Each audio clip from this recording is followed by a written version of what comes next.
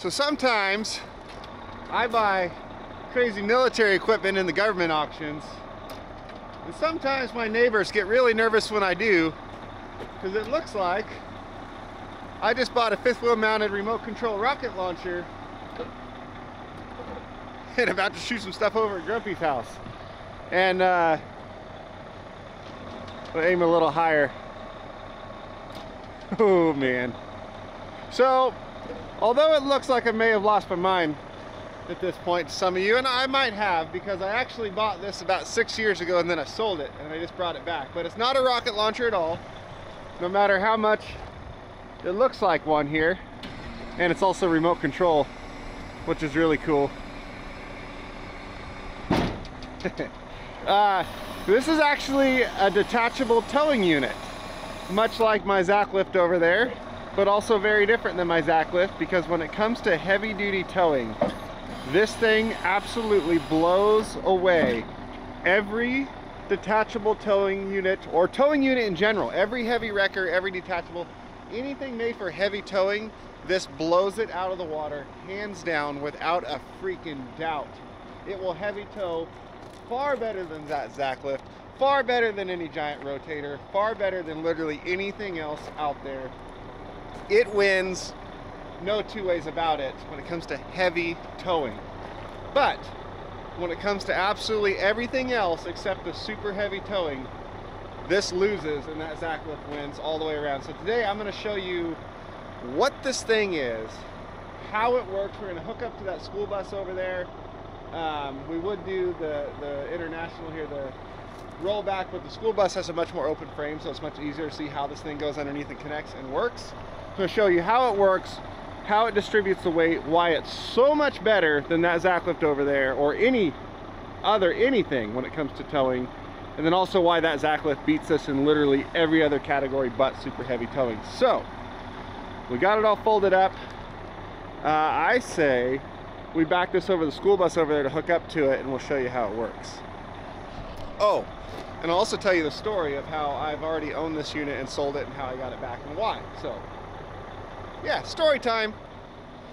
So I say we start with just getting this thing unfolded and hook it up to a school bus to show how it works. And while we do that, I'll kind of mix in how I originally bought this thing, sold it, and ended up with it again. So first, I guess I left this on, but there's two ways this thing can be ran. One is it has its own electric motors in there and its own hydraulic reservoir with a battery pack, so you can run. I have it disconnected right now. There's a switch in here that turns that on and off, but you turn your power on, and here's your voltmeter right here, and then when you press this button, it activates the electric pumps in there that pump hydraulic fluid, and then you got your valves right here to run the unit, or when you press the buttons on the remote, it activates the pumps and the spool valves at the same time to run the unit completely off electric. So this thing can be ran totally off electric, no PTO required, meaning you can put it on literally any fifth wheel truck and run it. You don't need a PTO, you don't need any special truck. All you need is a truck with a fifth wheel, which obviously I have. But to make it much more powerful and faster, and well, power, it'll do the same thing either way, but just much faster, easier to operate, I have it running off the PTO of my truck, which this truck has that special dual PTO setup on it. And right now we are running this off only one of my two hydraulic pumps. That means we're running at 12 gallons a minute is going through this at the moment. I can switch that over and run 24 gallons a minute through it if I want to, but as you'll see, 12 is plenty fast, so we'll just run it on 12. So when we're running off the PTO, inside of this box is a switch that disconnects the hydraulic pumps so that when we push the buttons on the remote, it doesn't also fire up the electric pumps in there. And when I get this unfolded, I'll show you the super cool rotating battery box that's in there so that this thing can fold itself up on the ground. But either way, let's get this thing unhooked. This is how it would go down the road when you have it on the back of the truck. You have a couple of shackles that sit in here. They are right here. Normally these are right here, and you tie them down to the chassis on the back of the truck, and that's what stops it from bouncing around. You can see it's got these little flip down feet right here that come down and sit on your frame, much like how the Zacklift does. but these ones fold up out of the way so that then the unit is usable. So we will start with, this is its transport position. Remote is on.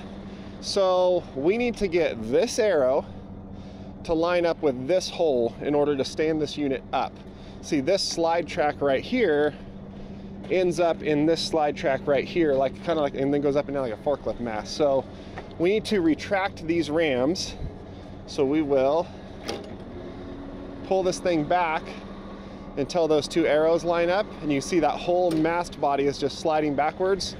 Up here, I'll show you, there are the front legs that it sits on. As you can see, as we run this back and forth, you see those legs and those Teflon pads just slide on the frame right there to bring it in and out of transport position. So we retract the rams, it says right there, mast retract, until we get this arrow to line up with this hole.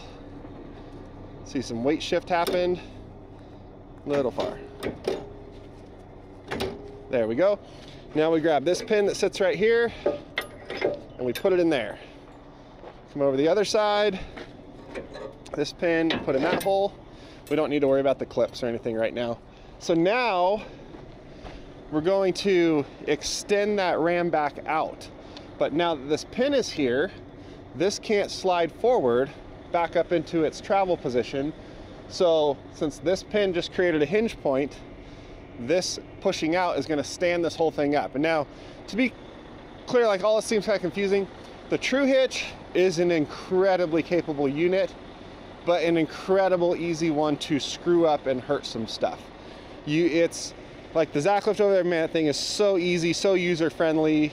Anyone could run that thing. This takes, so you really have to think about what you're doing. You can screw up really easy in a lot of ways.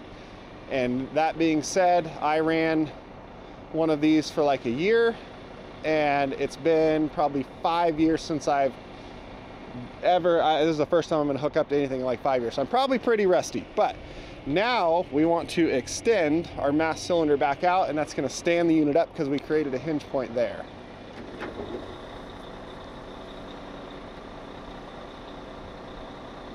And that's 7,500 pounds, this whole unit.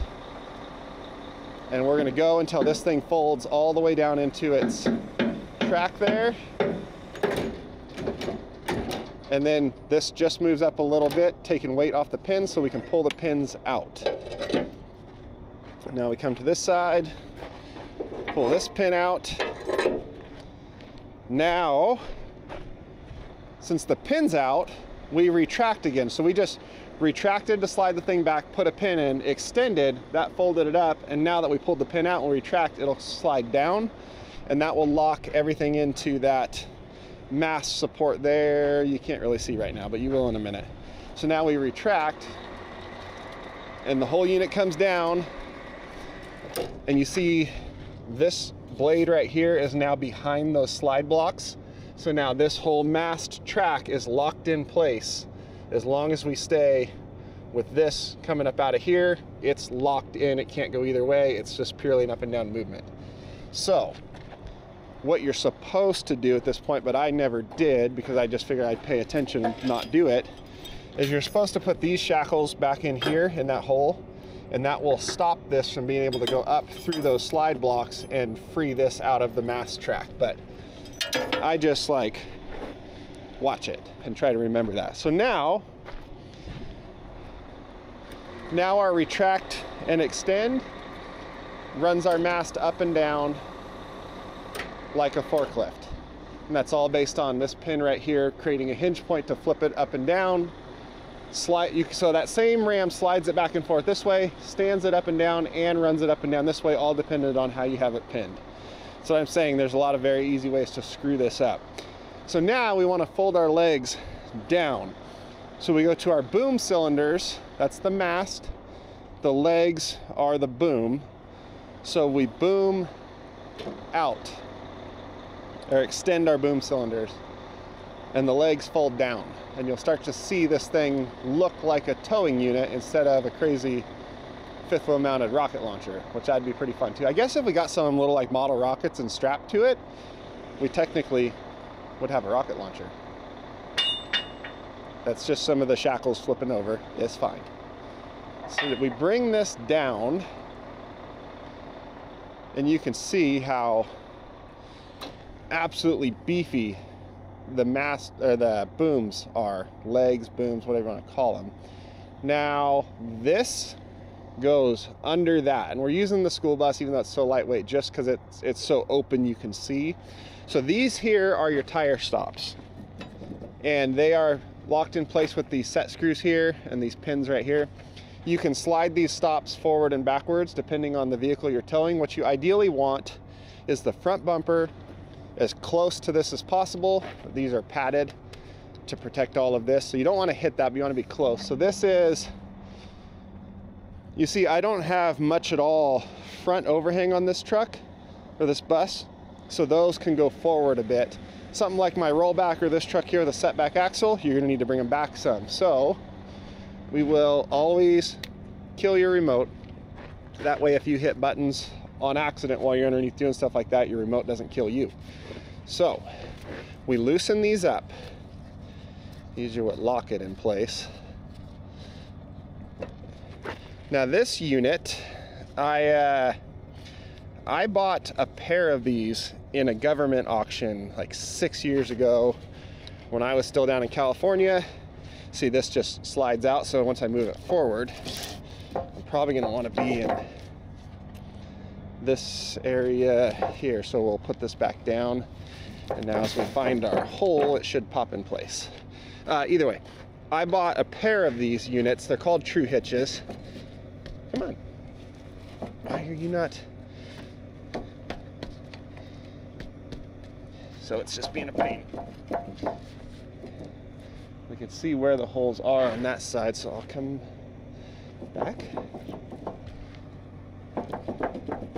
There it is. So that just popped in when we lined up with the hole. And then these set screws are the ones that actually lock in place. But yeah, I bought 2 of them, a matching set in a government auction from actually the same exact military yard that this trailer came from. And just like this trailer, both of them were brand new, still packaged up, had never once been used. They actually did not even have batteries in them. They didn't have any hydraulic fluid in them. They were still completely packaged up as shipped from the manufacturer, never once even unpacked. And these units for storage and shipping, they actually flip around the other way and sit upside down on the ground. I got a picture here of what they look like when they're packaged for shipping and how I picked them up. And then I got them all set up, got both of them running and functional and wired up and converted over to 12 volt from 24 and filled with oil and did all the things and made them all functional. And I only wanted 1, but I found a deal on 2, so I bought 2 and I sold 1. Still as a brand new unit, and that was this one right here. So there it is. So when you line up with the hole, that automatically goes in, and then these 2 are lined up with holes behind. But so I sold this one here, brand new, never used.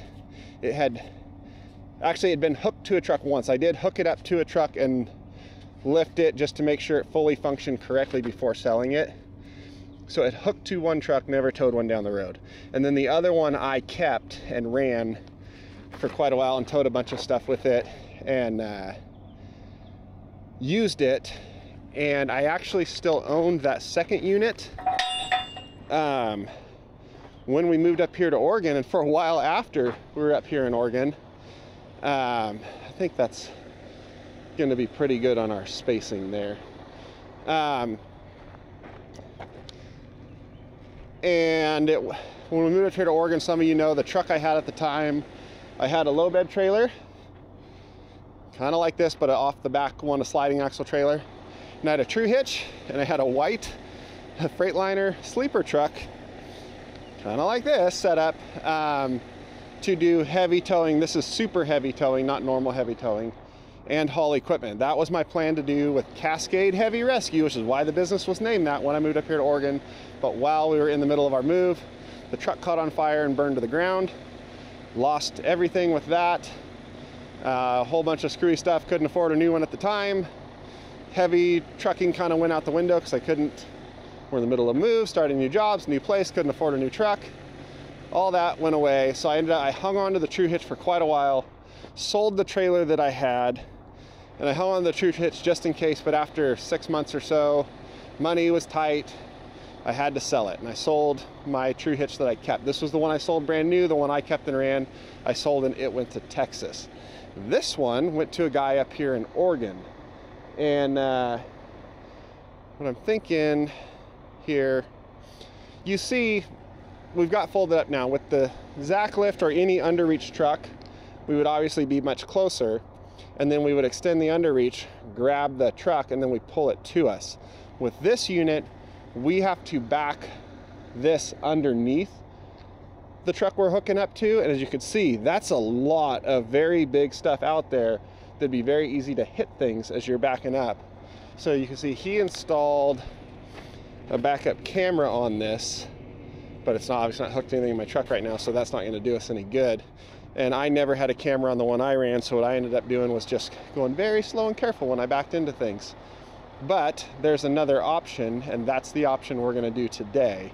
So long story short, I ended up, when money got tight and I was just running like little light duty tow trucks, so that was all I could afford to do, I sold my Tru Hitch that was still sitting down in California waiting for me to come pick it up. It went to Texas. I was super bummed. And then I've been without one ever since. These are incredibly hard to find, by the way. Fast forward all these years later, I now have multiple big trucks and big wreckers and rollbacks and stuff and trailers, and basically between this trailer, that truck, and that Tru Hitch, that's almost basically the setup I had when we originally moved up here to Oregon, and this is what Cascade Heavy Rescue was supposed to be 4 or 5 years ago, 4.5 years ago, and it's finally back to that point, plus has some other really cool stuff too. But back to this. So we're going to turn our remote back on, and I think we gotta turn our remote back on. How we do this? Come on.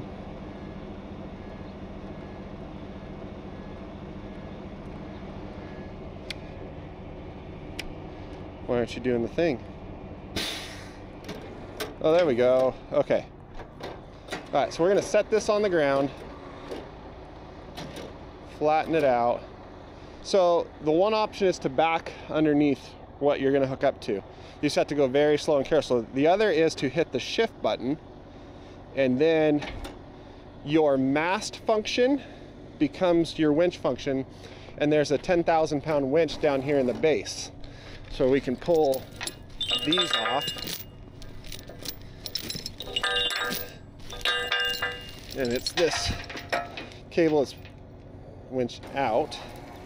So this is a 10,000 pound hydraulic winch, and we can take the vehicle we're going to tow and just winch it to us. Now obviously with those legs being so thick, very low clearance trucks and low front bumper trucks are a problem. So to get around that problem, you build yourself some little ramps. And the guy I sold this to, who was up here in Oregon, over on the coast in Oregon, he built a set of ramps. I'll show them to you. He built these ramps right here. I currently have them underneath my rollback to raise it up a little because I was doing some maintenance on it and wanted a little more room to get in and out underneath of it. But you see they just step up and they have a little stop at the end. Got some handle straps on the side. And if you have a low truck, you're trying to get those things under, you would put those ramps in front of the tires, and then that bottom winch, you would winch the vehicle up onto the ramps. Then you got room to hook up to it. So back to our long story that I made short, and I'm now gonna make longer again. I sold my Tru Hitch that I always ran. I was super bummed because I really like that thing.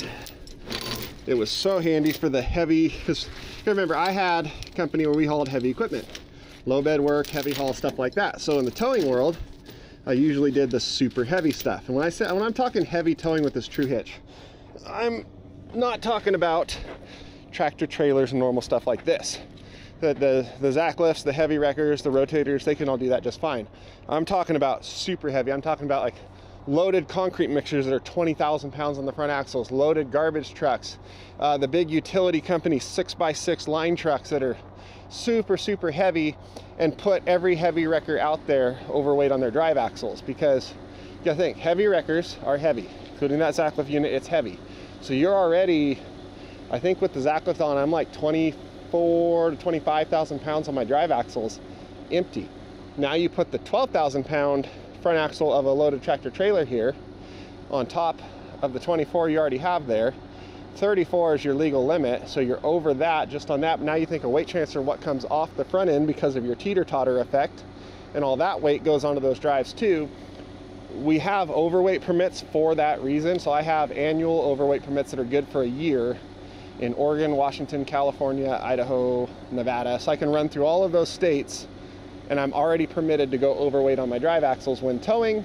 All is good there. But if you got to go long distance or don't want to mess with permits, this unit here is your answer, and you will see why here in just a minute. So now let's winch this thing in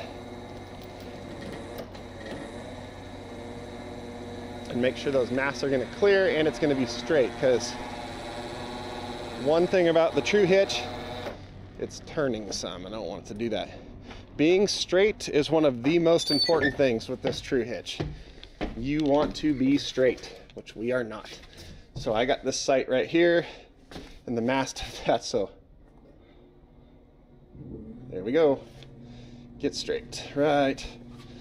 I think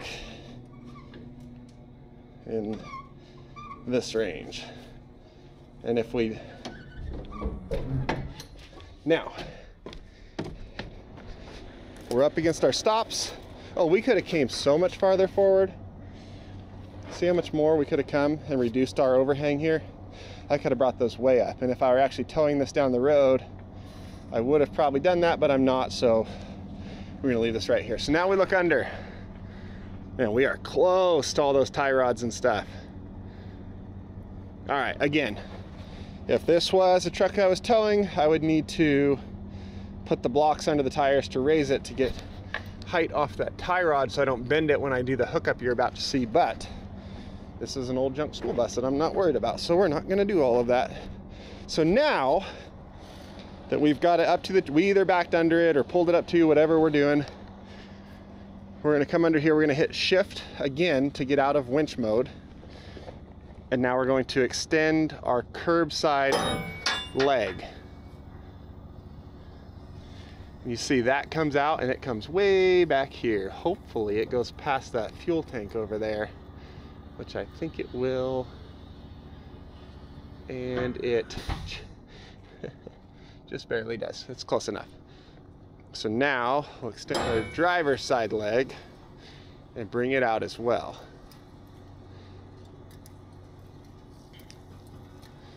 And then this one should come back to the same point right here. Perfect. Now what we do is we retract our boom cylinders to lift these up. And that's where I said I would need to pick the front of this thing up in order to not bend that tie rod, but I'm not super worried about it because this is an old junk school bus, so we're not gonna worry about that. But so now we pick these up as much as we can without hitting anything under the bus, and we go get our chains. Okay, we're under the bus. We've got our chassis here, and there's multiple ways we can be hooking stuff up here. Obviously, this has a body on top of the chassis. Some vehicles do, some don't.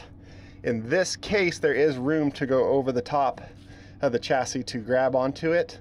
Some vehicles with a body on top, there's not. There's like a wood block here for the subframe, all that stuff. If not, we have this device right here, which goes under the chassis, grabs it right there, and you can see those holes line up.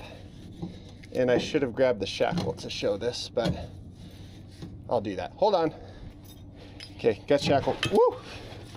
Almost lost a kneecap there. So that goes in, this goes here. So it'd be really helpful to have 3 hands because that's the wrong freaking shackle. Okay, whatever. If I put this pin here, you get the point. That's there, pretend that's there, pretend the shackle's hanging down from it. This is obviously the wrong one. It's actually the one for tying down the rear of the unit that I just brought over. So that would go there. You see the issue though is you're very limited on space to put a chain between to hook these together. But if you look on the inside, you could see how this thing is designed to sit and just grab the bottom flange of the frame right here, and it grabs it right up at the edge of the web where it's got plenty of strength. So now here are where some tricks of the Tru Hitch come in. The idea is to hook a chain to this, hook a chain to whatever's up here on the bottom of the frame. You obviously want this to be as short of a distance as possible, but you can bring this down some. So what we would do in this case, obviously, shackle is too long to put a chain through since they do that. So you could either do this and shackle the two together, which is totally acceptable and fine, or you slide this forward and you take a chain and just wrap the leg. And you could do it like that, or you could wrap the chain through the shackle and make the chain into a big loop that hooks two together and just wrap it around the leg. And you can wrap this leg anywhere along its distance. You don't have to hook to the end. And when it's wrapped around there, it can't slide off the end because of this big flange right there. So guys sometimes have problems with not being able to get enough lift tight out of it because this dropped down so far before everything pulled tight because of that. Just move up and wrap the leg. Granted, you've got better strength, you're putting less pressure on the frame, less stress for this to lift the vehicle the farther back you get. So ideally, the farther away you can get, the better, but moving up a foot to wrap the leg to get the height you need is just fine. So I'm gonna get this out of here because we're not gonna use this in this case. But that's a Tru Hitch frame clamp, and it does work really well. So what we're gonna do, if I can get the right chains over here, we're going to take our frame hook that actually might not fit now that I'm looking at it. Oh, it will. Oh, it does it, perfect. So frame hook just grabs the top flange of the frame. We're gonna come down. You could see the problem I would have if I just looped through here and hook this back to itself. That's way too much slack. So we'll take that out. We're not going to use that. What I had with my old one, I need to make up again, is I had some slip hooks, the big loose hooks, you know, that like grab something like this really easy, hooked with 2 chain links right to a grab hook. So what you could do is put your slip hook, actually here's one right here, this is a foundry hook. But either way, you could put this here, and on the other end it had a grab hook, and you could hook the chain right wherever you wanted, and basically it didn't matter how long the rest of this was, you made the length you needed. So that's an option, but what we're gonna do is move this up one, grab our frame, and we're gonna go under, wrap the leg like that. Now I'm going to go to the other side and do the same thing. I won't show you that because it's the same thing.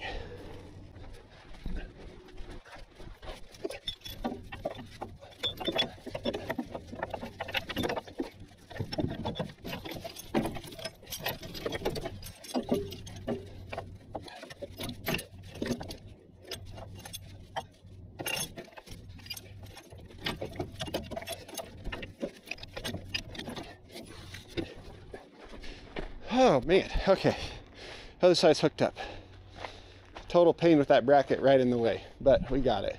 Now, if I would have moved those, I'm gonna sit down, those tire stops up there forward another 2 feet that we have the clearance to do, those legs would be 2 feet farther back on the bus where everything's wide open to get to the frames, and would have made hooking up that other side way easier. So that's probably what I should have done, but I didn't. So let's pick this thing up.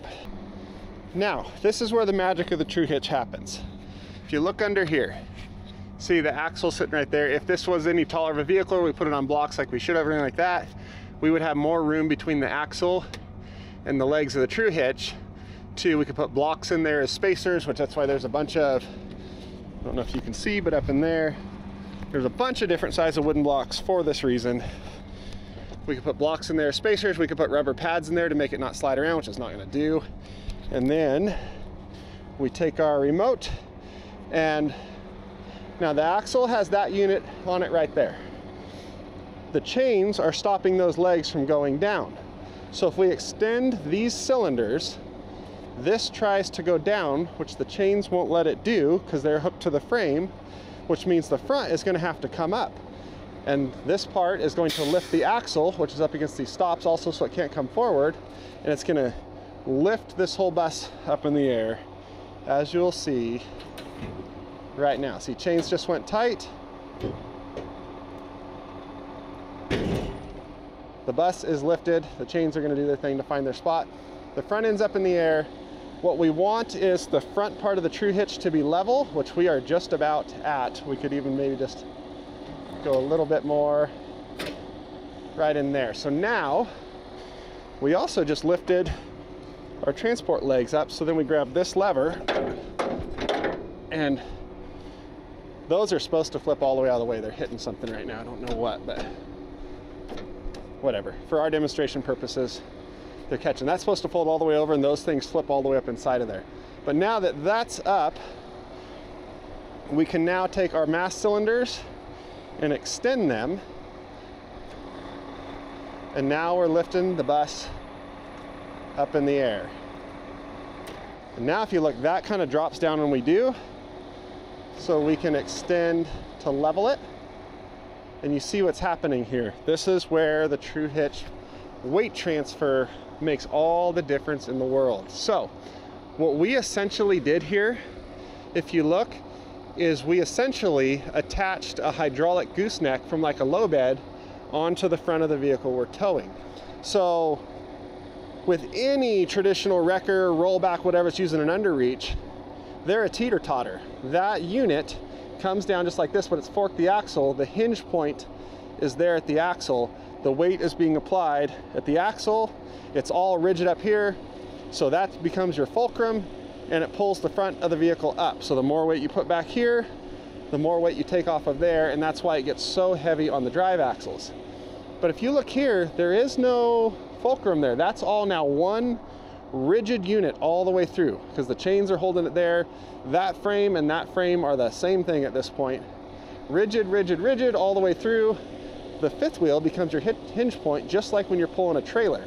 So since my fifth wheel is slightly ahead of my drive axles right now, all that weight that's being put here, because it's being pried down, is transferred through this whole unit all the way up there and going straight down on my fifth wheel, meaning I am actually adding weight to my front axle while towing this vehicle instead of taking it away from my front axle like I would with literally any type of underreach truck out there. That is where the Tru Hitch makes all the difference in the world when it comes to towing super heavy vehicles. Is we're not overloading our drive axles, we're not taking all of our steer weight off the front end, we're carrying it just like if it was a trailer, and we just turned whatever this super heavy thing was into a trailer. This unit is rated to tow 130,000 pounds. So for when it comes to heavy, heavy stuff, this thing's got it. So now what we do is I gotta find the pin over here. This is the pin, this is the pin. Oh, it's a new one too. So remember, I still gotta tell you the story about how I ended up with this thing again. So we come up here, you see these holes? This is actually not the pin, it's too small. But there's different holes at different spaces. We're gonna put that one in there because that's the angle we want. And now when we retract our boom, all that weight just sat on that pin. The hydraulics are not carrying the load. Like I said, that's supposed to be a bigger pin, but it's not right now, so oh well. Actually, we can stay over here because we still have these pins as well. And we are going to look at our angles. I'm going to extend until that hole lines up. Put the pin in there. I'm going to come to the other side where that hole should be lined up. Grab my pin. Oh, it's not quite lined up. I'm going to come down a little.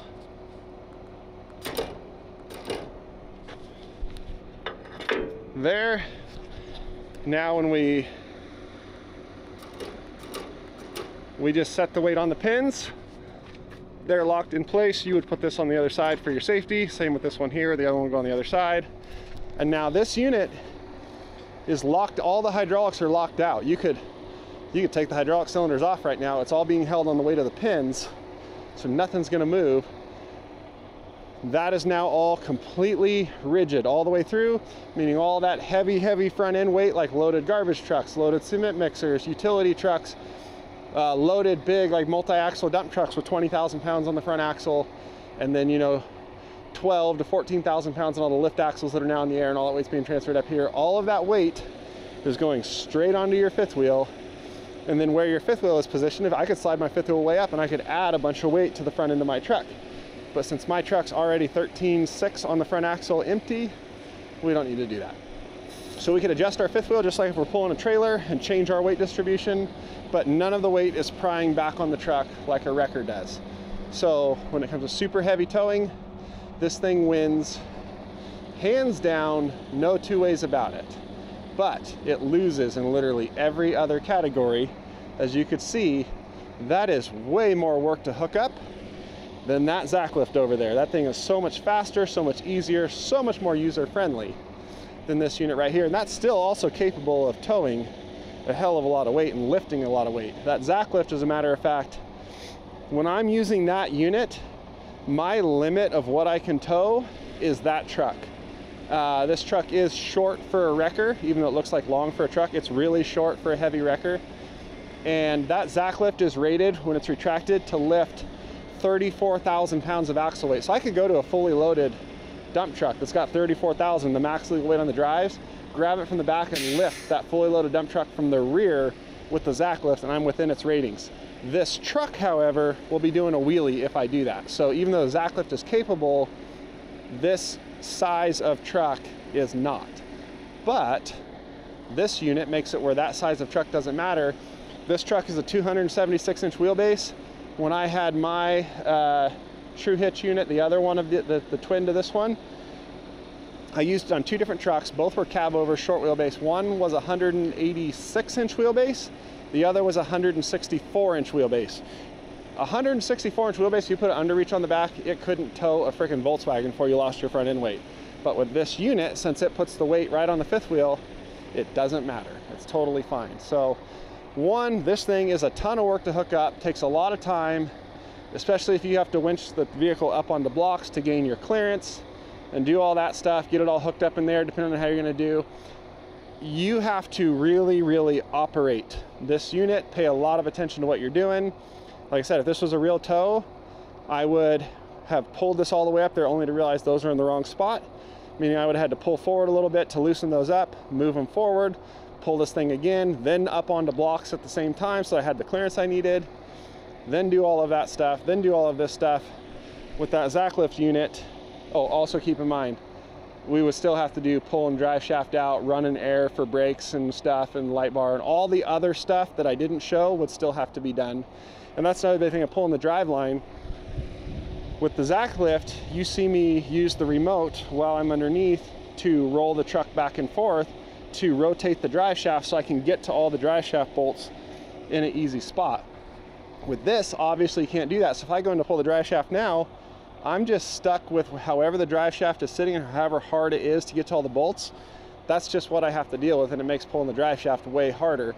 In addition to the fact that if this was a shorter wheelbase truck, the drive shaft coupling might be up where those legs are, and now I have those legs in the way of trying to get myself in there to get the drive shaft too. And on some, you even have to pull the drive shaft out ahead of time, which is a total pain to do, because now the truck's sitting all the way on the ground, you don't have anywhere near as much clearance under there. Where with the Zacklift, I can pick the thing way up extra high, which I can't do with this, have all the room to sit in there and do drive shaft bolts and run the truck back and forth. It just makes it a million times easier. You have none of those options with this, but you have correct weight distribution. Now also, if we were gonna tow this thing, I'll put some pictures. I'm not gonna chain all this up right now, but I'll put some pictures of how I used to tow the big 6x6 utility trucks. I think those trucks are about 50,000 pounds total weight. They were 20,000 on the steer axle and 30 on the drives. That way they had some room for their gear before they overloaded their drives, but they were heavy steers. What you do is you hook a chain or a binder to this right here. Your binder sits in this spot right here. The chain goes around that, under this, and then goes up and grabs the leaf pack or the axle right there. And either way, you can also just grab the axle right there. you're pulling into these tire stops, and by pulling the force into these tire stops, it can't go side to side, it can't move, especially if you put little rubber pads under the axle right there where I didn't. And it's pulling, since it's going underneath this, it's pulling down and into the tire stop, so the tires can't ride up and over this if you were to slam on the brakes, and they can't go side to side, everything's locked in place. So that's how you would chain down the front, is through that. There's different ways to chain down, obviously with different vehicles it's going to be different how you do it, but then the rear is obviously held up right there. You could use the shackles on the back, clevises, whatever the hell you want to call them. You can just wrap the legs like we did right there to gain some more height out of this. That's the thing people complain, is they can't get the height they need. And you can get really creative on that end as well. Like I said, this unit can do a lot of stuff if you're really creative and you're really willing to work for it. But it is not easy. It's a lot of work. It takes a lot of time. It's the exact opposite of that Zacklift. So now say we're all hooked up, we're chained down, drive shaft pulled, air lines ran. You see right here, it has this air line that definitely needs to be replaced, that would go back to charge the air tanks of the vehicle you're towing. And then right here, it has this glide hand. This is your service brakes. That all needs to be replaced for sure. This unit was brand new. Oops. When I sold it, brand new. It does not look brand new anymore. We'll also get into why that is here in just a minute. We're almost there, I promise. But that blue glide hand there is hooked into, you see on the front, I don't have them hooked up right now, I just got power hooked up. But your air and electric all plug in here just like a trailer.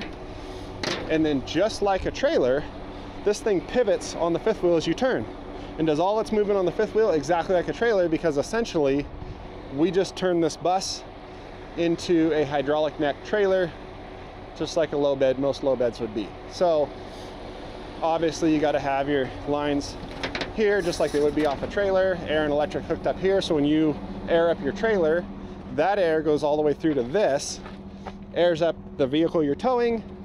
The blue line, when you step on the brakes, sends air through here, applies brakes to the vehicle you're towing if you know you hook up all the brake stuff. So that is how you operate a Tru Hitch. You see it's got rotating lights up there, so you turn on if you want your lights going.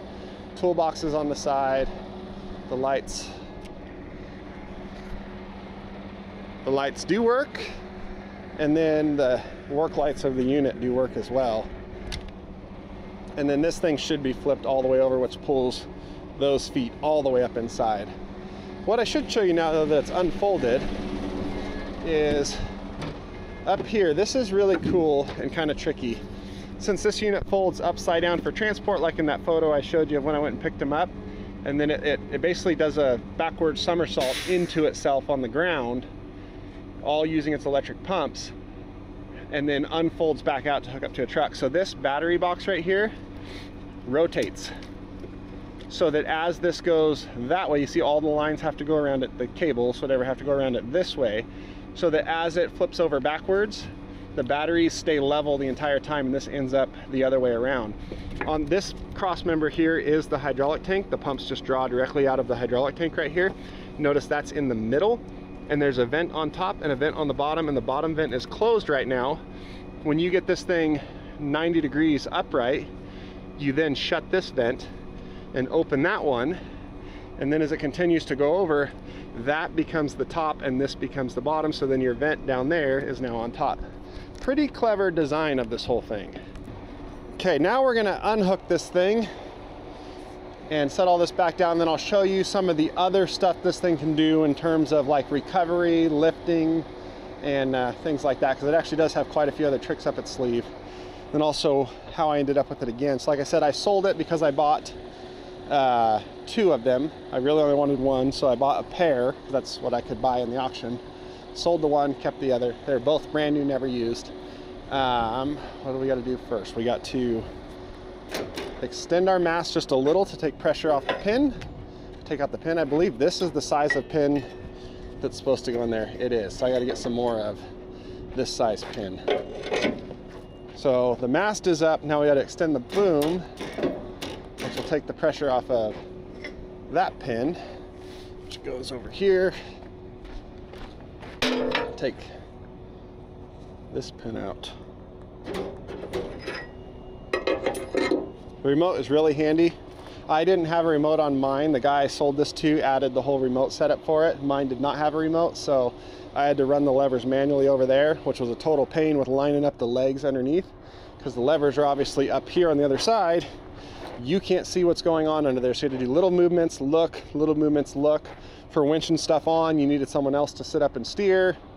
It was not ideal, but I ran it that way for quite a while, towed a lot of stuff with it, and I mean, I got by, because that's what you have to do sometimes. So we will now lower our mast down to bring this thing back down into the ground. And now we will retract our boom to tilt back down, which set the front end on the ground.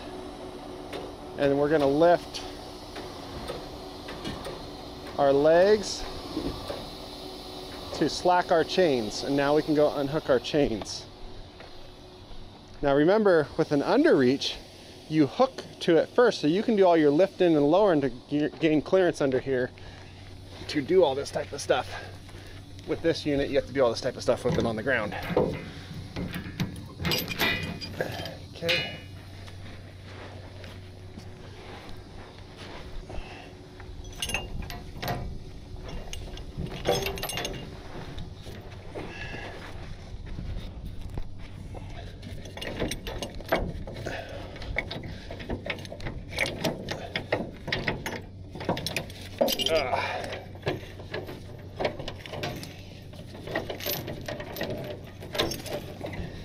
Okay, I'm going to lower those down to get more clearance, get those chains out. Okay, so now we'll extend back out, and we just gain clearance down there, and we can actually, I believe, we can retract.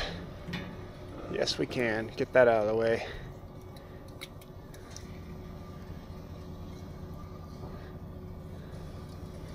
There's one. Retract number 2. And there's a couple ways we can get out from under this thing, depending on what exactly it is you want to do in the situation you're in. Okay, let me get my chains out.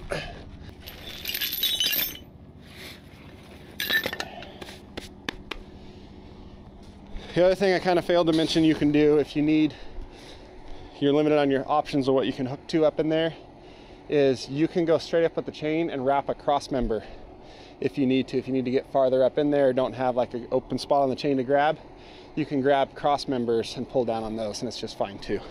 So how do we get all this out from under there? First we got to hit shift and then winch out, and we will unhook our winch, and we will pull that in. We'll hook that back up to its D-rings once we get this out of here. So what we could do is we could push down on these to lift up on this, fold those transport stands back down, and then this would be sitting back on the back of the truck, and then we could lift our mast and tilt to where everything's clear in here and then drive out from under it. But in this case, where we have that much room, probably not even, between everything under here, what we'll do is we will just, there we go. Oh, I know why. Shift. We will just give ourselves just that little bit of tilt there, and then I'm going to drive out and I'm going to drag these on the ground out from under the bus.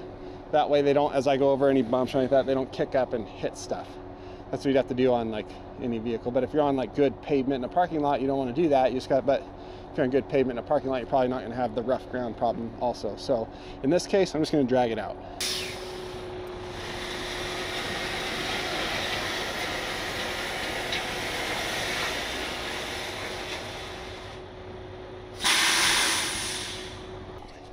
Okay, it's out. So now before we get too carried away here, I'm going to show you some of the other options this thing has. One, I wish this unit had, but this one does not. My other one didn't either. I kind of made my own. There is an option on these for a 30,000-pound hydraulic winch to sit right here. And there's a pulley wheel that goes on top of the mast up there.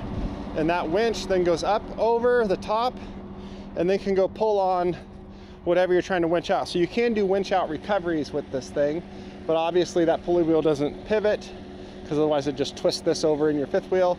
So it can only pull in a straight line, but what you can do is you can run that cable over the top to either this shackle or one of those with a snatch block, and then run it out to what you're trying to winch out, and you can drag this thing around sideways or whatever angle from your truck, and then you, what are we on right now? We're on, nope.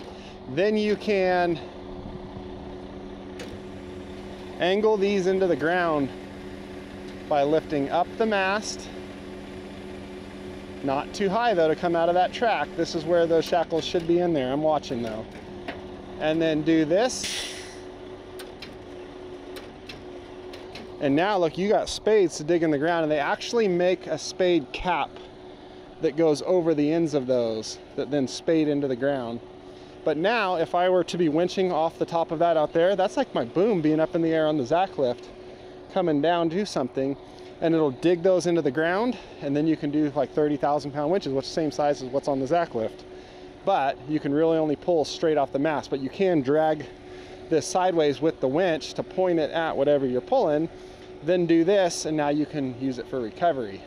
On the one I kept, I put an 18,000-pound electric winch on the front of it and my own pulley wheel on top so that I could do this. I think I only ever used it once for that. But I used an electric winch so that I could run this on any truck, and it was just an easier winch to use because it had remote control and stuff like that, and the rest of my unit was not remote. So that is one of the recovery options for this thing. The other is you could do this same thing and use this 10,000-pound winch, and then you can snatch block back to any of these D-rings up here. You could wrap right back around this big bar. You could run a snatch block and chain to the top of the mast up there and come out to a snatch block and back to the top of the mast to get yourself some height on your pull to help dig these in. You've got options. Like I said, you can do a lot with this if you're creative enough and willing to work hard enough. Whereas with something like Zacklift, you just do what you want to do and it's easy.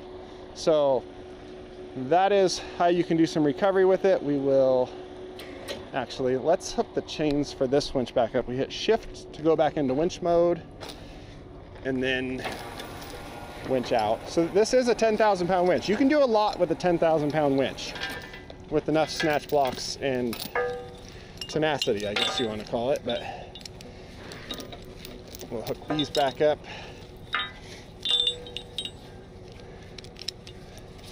And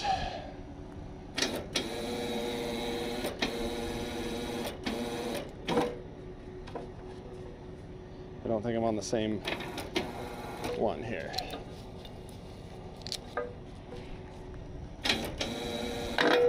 There it is.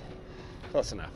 So that winch right there will let you do a lot. The opposite thing you could do is lift stuff with this unit. So if we retract, shift out of winch mode, back to unit mode, retract this down, retract our mast down,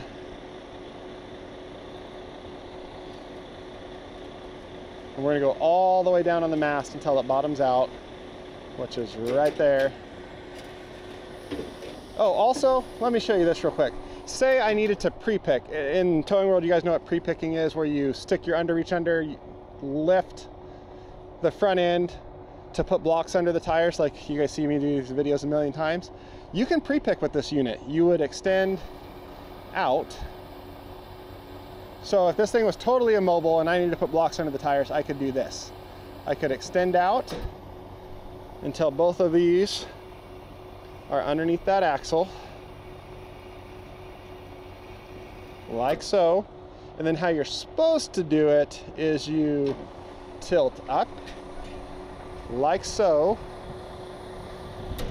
and then come up here and get some blocks. Let's use these blocks.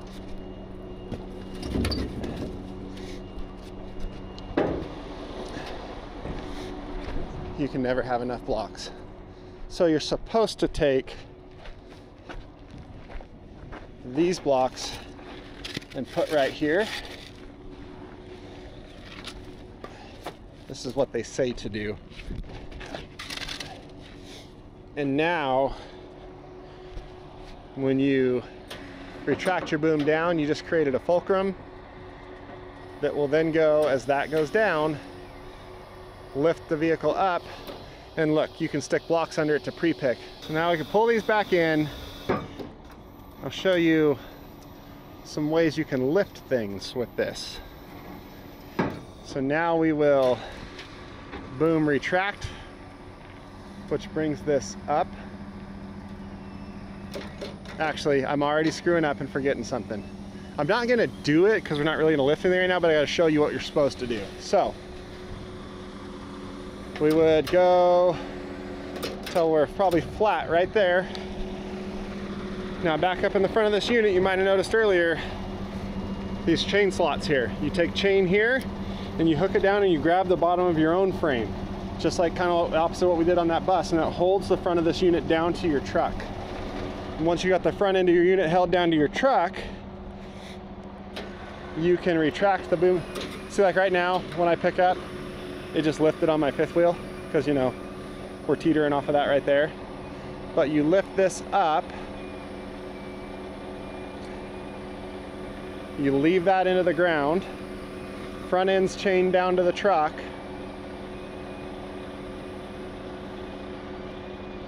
and we can take that 10,000-pound winch and we can go off of those snatch blocks, these snatch blocks, or we can extend the legs out and go off of those snatch blocks.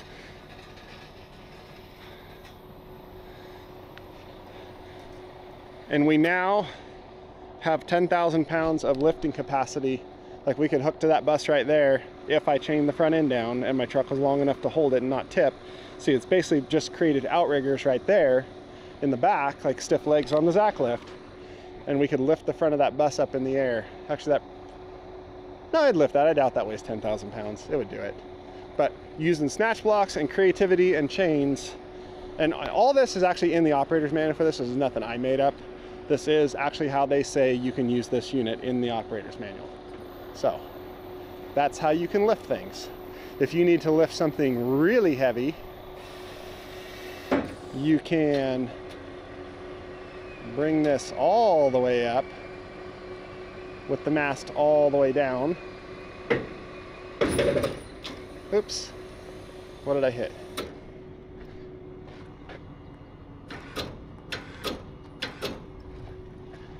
Oh, I think it was just the unit settling. Oh, it was the transport legs hitting because they're not folded all the way up, so we won't go any farther. But you could put this up at a really steep angle, including like all the way straight up, and now you can run your snatch block off of that right down off the back of the truck, and you've got a ton of lifting power if you put enough snatch blocks in there. So say we're done towing. Those are some of the extra things you can do with this. We want to put this unit away so that we can go back down the road onto our next tow. So I'll fold it up and show you how it folds up, and then I'll show you how we remove it off of the truck and how it takes itself off of the truck. But what we'd do is we would put our legs down and retract our mast. Yes, legs down, tilt up, make room for our transport stands, and if they weren't hung up on whatever they're hung up on, oh, I think it's this pin right here, they would very easily just grab this lever and fold them down, but they're being dumb, so we might have to hit them with a block from the other side.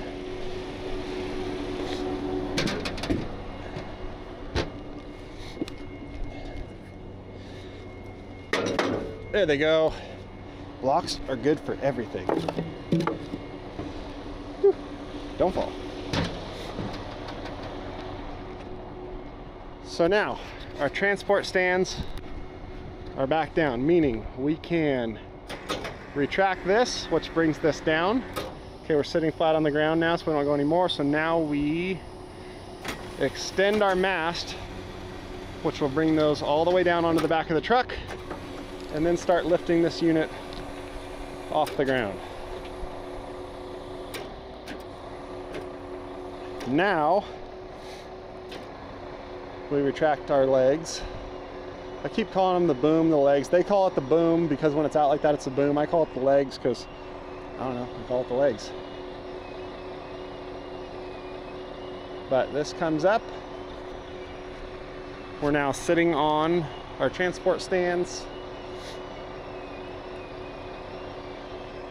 The sand that we dug into the legs from doing that and this is going to fall out. That's why there's holes in the back side of this, is to let it go through.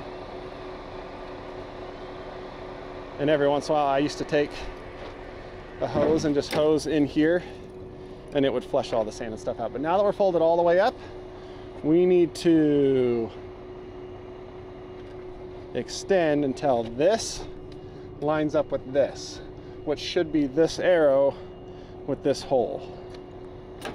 So we extend, wait for our holes to line up, which is right in there, and then we put our pin back in.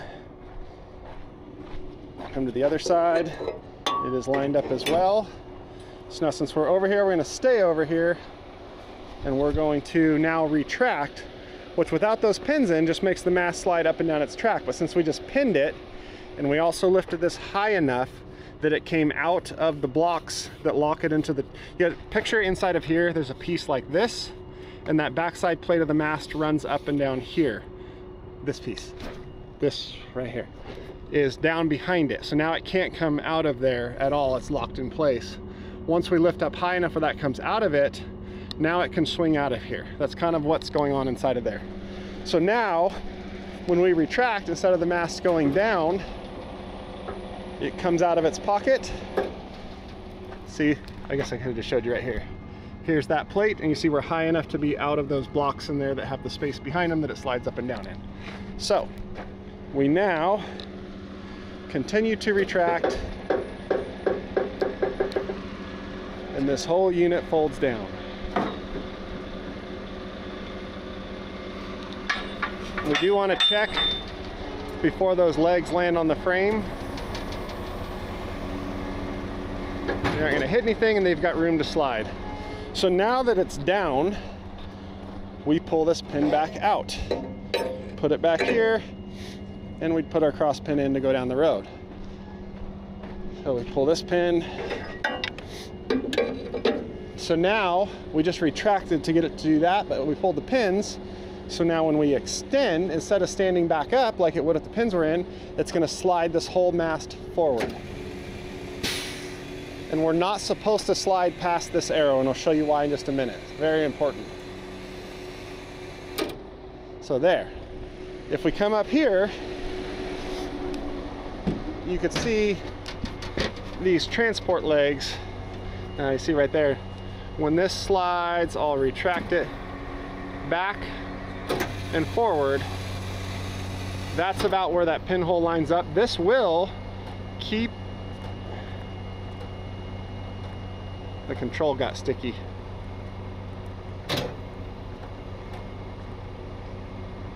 I can see the lever up there trying to move, but it's kind of stuck from rust. But either way, this will keep coming forward way up here, which obviously when those hit this, will snap this off. You can see how this is kind of bent because that happened to it at one point. Luckily he stopped before he snapped them off. Now what's going on back here? There it goes. So these control valves are obviously very rusty. I've been working on them. I've gone through so many cans of penetrating oil on this thing since I got it back. But now you can see, they'll hit it and it'll keep going. You don't want to do that. So now what you would do, you're in this position, you come get these shackles here that obviously don't work for the frame clamps, and you put them right here, and then you cross chain to the frame of your truck. And once you put those chains there, you slide this back a little like that, and it pulls those chains tight and locks them in place, and this thing is ready to go down the road. All right, we're back at our parking spot. We're done with our tow, we're back home. We need to pull this thing off so that we can either hook back up to the Zacklift or up to our low bed or whatever we're gonna do, which in my case is actually some maintenance on this truck. So we would come over here, we would slide it forward a little to loosen up these chains back here, take them off. Now we will retract our mast rams to line up this arrow with this hole. Kind of going to reverse the process like we do to load, but there's one very important thing we have to do. Pin in there. Pin in there. Now when we extend, instead of sliding forward, it stands up. We're going to go all the way into our track.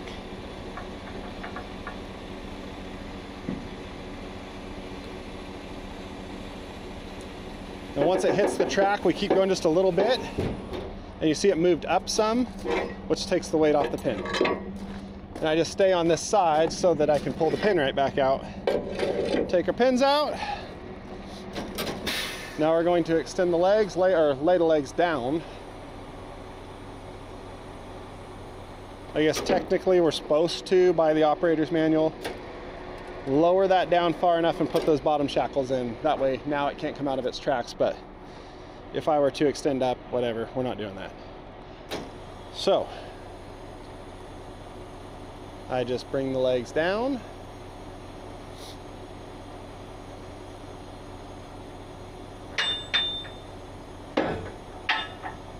All the shackles flip over and make a bunch of dinging noises. I think that's the last one. Till we're level. Now we'll bring our mast down. And under here, we're going to lift up on the truck. And we're going to do a balance of tilting and mast movement to try to make this as level as possible.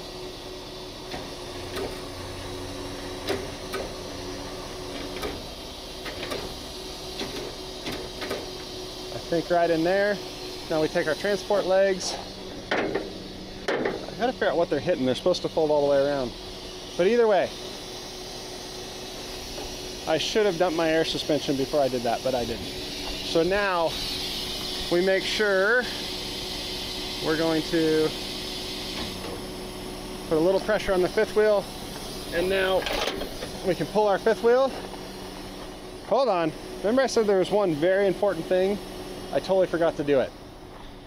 Before we do any of that, luckily I didn't pull out from under it, we extend our legs, both of them, all the way out, because as it sits right now, there is so much weight up here and not enough back here that when I pull out, it'll fall over on its face, and then these will be up in the air, and it'll be totally face down, ass up situation we don't want to get into.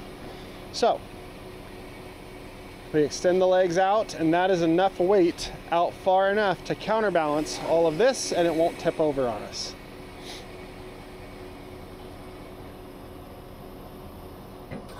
There. Now we can kill our PTO, we can shut off our power to the unit, we're done with this, get rid of our electrical, go get rid of the PTO.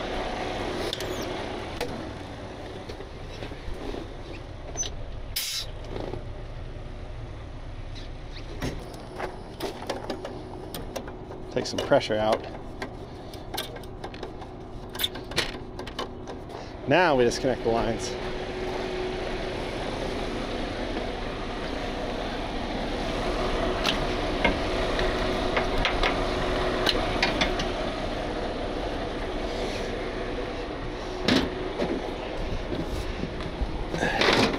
This is a mess because I wasn't like actually hooking it all up correctly. I was just throwing it on here to demonstrate. Okay. And now we're good to pull out from under it.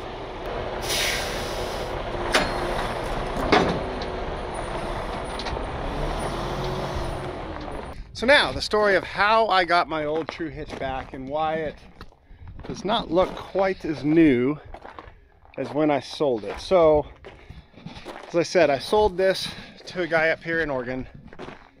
He had a tow company, did some heavy stuff. He had done heavy stuff previously. Bought this to do some heavy stuff again. Used it. He set it all up with the wireless remotes. Converted over to be used by PTO because originally these were electric operation only, not PTO capable. So he did the plumbing to make it work if you run off PTO as well. And then the switches and stuff for that. And he used it a grand total of 3 times, 3 tows. So this unit is a 2006. I bought it brand new, still packaged up for shipping. Set it up, hooked it to one truck just to make sure full function and power and everything was there. And then sold it. He did a bunch of stuff to it to kind of modernize a lot of the things. And then he towed 3 trucks with it. So this thing has been hooked to a total of 4 trucks since 2006, brand new, and has towed 3. And then he pulled it off of his truck, decided not to go with the heavy towing thing and stuck to light duty towing. And this unit sat in his yard for the last 5 years. It was about 6 years ago, no, 5 years ago, 5.5, I don't know, something like that. It sat in his yard for 5 years. Now, he's over on the coast. When I say on the coast, if this is where it was sitting, that's the ocean. Like, could not be any closer to the ocean. And anyone from the Oregon coast knows metal on the coast rusts. So this came out of a military base over in the northern Sierra Nevada mountain range, a military depot out there where a lot of the stuff is. And it's a jet. That's where that trailer over there was. Nothing rusts there. It's kind of like the same climate here. It's such a dry, arid climate that we don't have rust. It simply does not happen. You want an example? Come with me this way and look. These are my tire chains. I took these tire chains off last winter and threw them here. They've sat in rain, they've sat in snow, everything since last winter season. They're not rusty. No rust. Things just don't rust here. But on the coast, 100 yards from the water, things rust. Luckily on this unit, it did not get into structural category. It's purely surface rust. There's nothing structural. There's no rust jacking in any of the metal. Even when I pulled those things off, nothing structural, just purely surface rust that is all, can just be wire wheeled, brushed, some POR 15 or something on there, some new paint over the top of it, and we are good to go. It's still a good unit. The problem was everything that moves, like this screw here, that turnbuckle there, every one of these controls here, which is why the remote was having trouble. The remote activates this solenoid here, which then puts an electrical charge to whichever one of these you want to run, and it physically moves the lever when you press the button on the remote. But these levers were so freaking stiff you could hardly do them by hand, so the solenoid had 0 chance of it. So like I said, a lot of penetrating oil, a lot of WD-40 on this unit, lots of grease and everything, because it was bone dry, and I finally got stuff to start moving again. This transport stands clearly needs some more work. The solenoids for the electric pump were pretty well stuck in place. I'm gonna have to replace both of the solenoids for the pumps, because when you push the button, sometimes, I have it off right now, but sometimes they'll finally go, and when you let off, sometimes they'll stop, sometimes they do not, and that's not good. So, got to replace both of those solenoids to be able to run it off of electric operation. Obviously, hoses need to be replaced. I want to get all new pins for it, just so they're not rusty and they slide in nice and easy and smooth. Try to figure out how to wire wheel out the inside of all the pinholes. I got to put air to everything and test, once I put new hoses on it, test airflow, make sure all that's functioning and working, because I do have a job coming up for this unit next week where I could technically do it with the Zacklift, but I'm going to do it with this because this is actually the better. It is a concrete truck going interstate, so heavy front axle truck going across state lines. Granted, it states I already have permits for with that unit, so I can do it, but why not do it with this and be legal weights all the way through? So that's what I'm going to do. So what made me want to buy this back and how did I end up with it? Well, back to story time. Hurricanes in North Carolina, Georgia, Florida, all of those. You guys all know that's been happening. A lot of you saw what we did to help out the circus and what so many of you did to help out the circus as well. Update on that. Those shows have been sold out completely without people having to buy the tickets. It's every single show is packed house, and they even added 2 more shows to the schedule while they're there. The whole crew said they wanted, the performers, everyone, they wanted to do more shows so more people get to come to the circus and enjoy it. Great thing that all of you did helping out. So much appreciated by both myself, the circus crew, and then the people of that area in the Asheville, North Carolina area. A lot of them said exactly what I kind of thought it would be. It was a night to take a break from everything and just go out, have some fun as a family, forget all the troubles for a moment and just smile and laugh. And that's what they did. Great thing. But either way, the hurricanes, obviously the power's out everywhere out there. Utility companies from here in the West Coast were sending big old fleets of crews over. I think between PG&E and SoCal Edison, I think they sent like 300 trucks over or something like that. A lot of those being those big 6x6 utility trucks sent out. Well, those things, 20,000 pounds on the front axle, got to go across the entire country. Obviously, weight is a problem, and trying to permit all of those states all the way across, total pain in the ass. Luckily, because of the hurricane going on and the FMCSA issued some emergency exemptions to the hours of service regulations, some weight laws, stuff like that. Guys are able to hook on in with wreckers, throw them on low beds, and go and get them all out there and make it happen. I got called to do it as well and asked to take a few out, but with stuff I had going on here, work I had, meetings I couldn't miss, things are going on, some stuff at Riley's school, I just could not make the trip across the country. I wished I could have. I really wanted to go to get some trucks out there to help out with bringing the power on. Luckily, they got it all covered, so the fact that I did or didn't do it didn't matter. They got them all out there. But I really wanted to. I wanted to help out. And that got me thinking about my old Tru Hitch, because when I had my old Tru Hitch, I used to tow for PG&E, and I towed a lot of their bucket trucks, a lot of their smaller trucks. I did a lot of towing for PG&E in my area of Northern California. So I know how well this unit tows those things and how it scales on your weights and everything, because I've done it a bunch. So I've kind of, ever since I got a truck back, even with the Zacklift, I've wanted another Tru Hitch because of what they're capable of in the super heavy towing category. Horrible for literally everything else, but as far as weights, when you're in the super heavy category, this is the unit to have. They are about impossible to find. They are so freaking hard to find.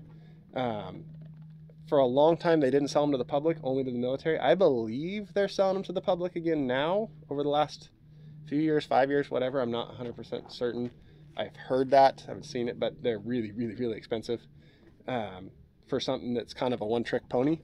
So it didn't make sense to buy a new one. Could not find any used ones. I've actually never seen another used one for sale in the government auction since I bought these two. But like I said, I sold this one to a guy up in Oregon.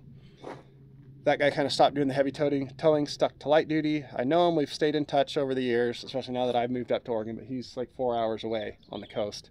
I'd always kind of kept my eye out for another one of these on the government auctions, never saw one, always wanted one back. But then once that thing came up with all those heavy trucks having to go interstate, it's like, man, I really wish I had one.